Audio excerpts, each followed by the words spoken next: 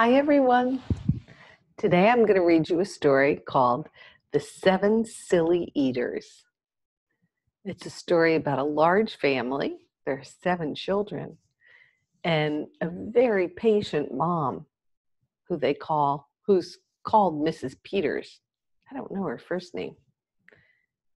And the struggle that she has trying to keep all these silly eaters happy. She calls them silly eaters. We might call them fussy eaters. Anyhow, let's listen to this story. The 7 Silly Eaters by Hoberman, illustrated by Marla, Frazee. What a beautiful house they have, isn't it? It looks like Mr. Peters might have built it, as I see the tools laying around the yard.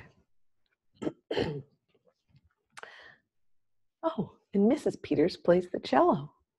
Not so long ago, they say, a mother lived just like today. Mrs. Peters was her name. Her little boy was named the same. Now Peter was a perfect son in every way, except for one. When Peter was just 1 year old, he didn't like to have his milk served cold. He didn't like his milk served hot. He liked it warm. And he would not drink it if he was not sure it was the proper temperature. But Mrs. Peters didn't mind. She was a mother, sweet and kind. And when his milk spilled on the floor, she patiently prepared some more. She'd take the bottle from the shelf and chuckle softly to herself. What a silly sort of eater is my darling baby Peter. When Peter had not yet turned 2, another baby, sweet and new, was born dear Lucy, small and fair, with big blue eyes and curly hair.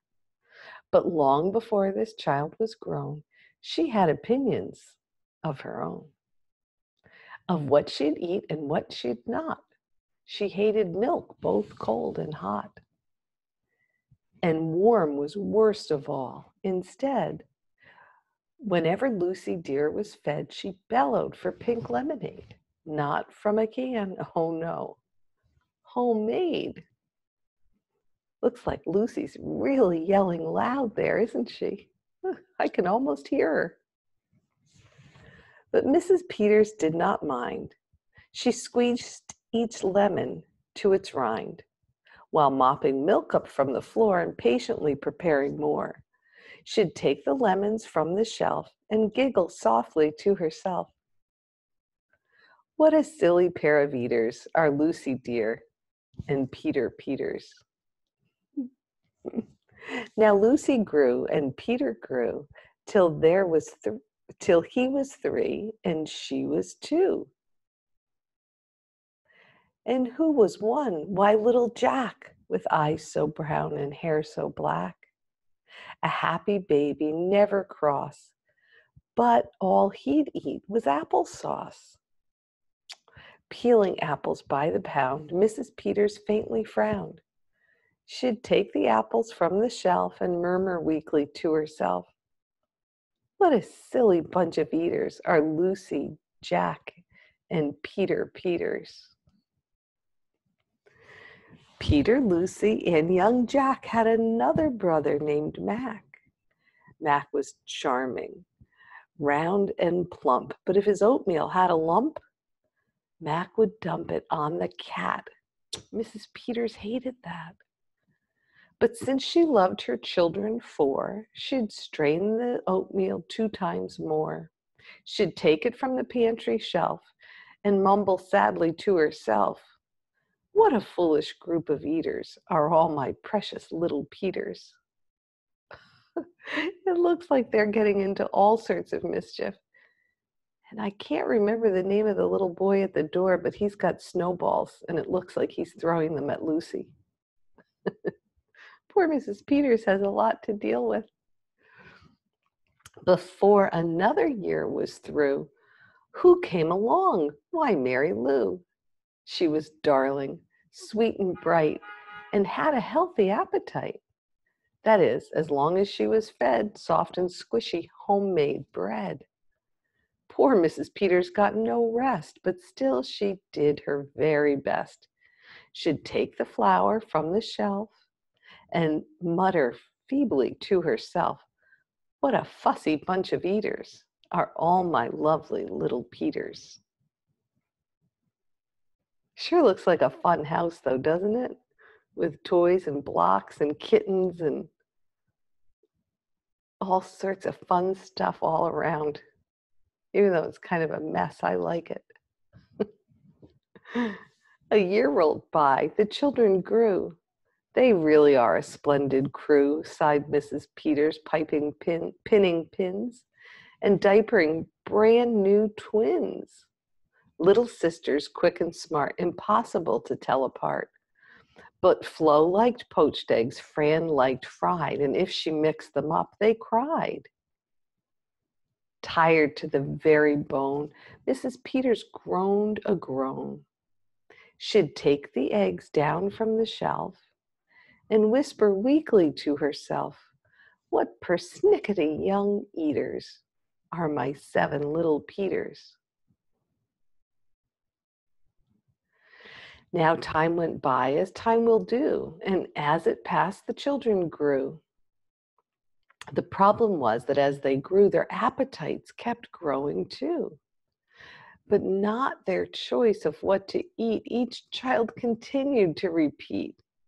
They wanted what they'd had before. See Mrs. Peters fixing everything that everyone wants in all these pictures. The trouble was they wanted more. She's finally frustrated. She has waited a long time before she got frustrated. Creamy oatmeal, pots of it, homemade bread, and lots of it. Peeling apples by the peck. Mrs. Peters was a wreck.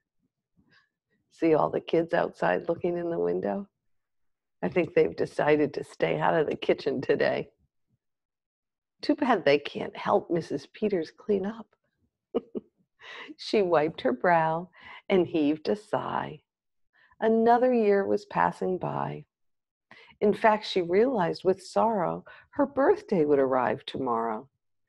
Drearily, she shook her head and wearily went up to bed. She thought the children had forgot her special day, but they had not. At crack of dawn, they all began to carry out their secret plan. Mrs. Peters would be fed. A birthday breakfast in bed. A breakfast made of all the foods that kept them in such happy moods.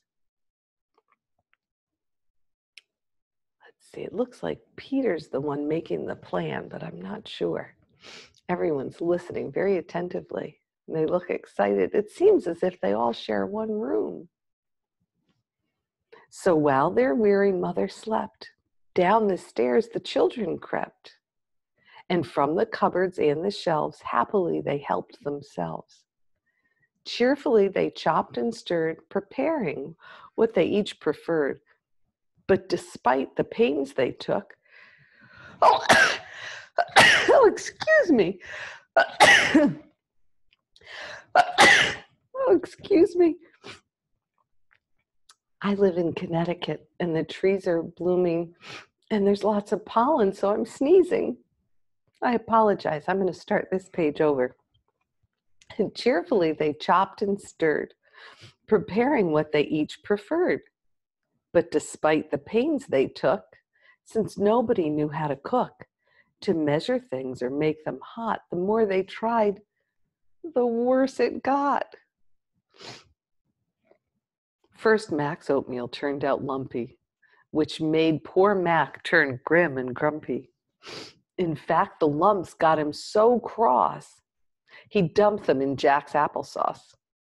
This bothered Jack so much he threw it in the dough of Mary Lou, who tossed the mishmash that made straight into Lucy's lemonade. And that put her in such a huff, She poured the icky, sticky stuff into the double frying pan that held the eggs of Flo and Fran, who flung the hodgepodge on the spot into the milk in Peter's pot. But when they saw what they had done, they wished they had never begun. They'd hardly slept a wink that night, and still things hadn't turned out right. And even though they tried their best, it hadn't worked. They were depressed. They'd be in trouble too unless they found some place to hide the mess. The oven seemed the perfect spot. They all forgot it was still hot. They stuck the pot inside, and then they all went back to bed again. What a mess. The clock struck 6, but on they slept. Meanwhile, their mother softly stepped down to the kitchen and smelled a smell. What could it be? She could not tell. It smelled so good, she sniffed some more and opened up the oven door. She woke the children with her cries. They all came running in surprise. And in the kitchen, what they found was Mrs. Peters dancing round. And in the oven, no mistake, a pink and plump and perfect cake. And as their mother danced with glee, she cried, a birthday cake for me. A birthday cake still piping hot. To think I thought that you forgot.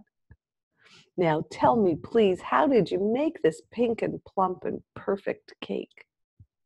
So high and light and smooth as silk? It's smooth as silk from all my milk, said Peter. Lucy said, it's pink from all my lemonade, I think. And from my apples, added Jack, and my oatmeal made it soft, said Mac. And my bread dough, too, said Mary Lou, said Fran and Flo. As for the size, it was our eggs that made it rise. Then everybody sniffed some more and danced around the kitchen floor. They put the cake upon a dish and lit the candles. Make a wish, the children cried, before you blow. And Mrs. Peter did just so. And what is more, her wish came true, as birthday wishes always do. And from that day to this, 'tis said, the Peters family all is fed a single, simple meal, just one, a meal on which they all agree, made from their secret recipe. They all take turns in mixing it. They all take turns in fixing it. It's thick to beat and quick to bake.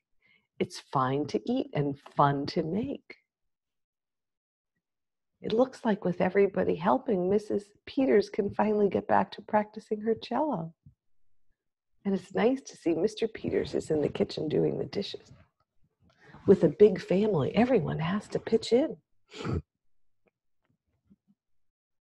It's Mrs. Peters' birthday cake. So that's the meal that they share every day now. What fun. Huh. I love that story. I hope you guys liked it. Mrs. Peters was such a patient mom. Not easy feeding 6, 7 kids that want something different. I love the way they remembered her birthday, and the cake turned out to be the meal everybody loves. I hope you guys enjoyed that one. I'll be back to read to you soon. Have a great day today.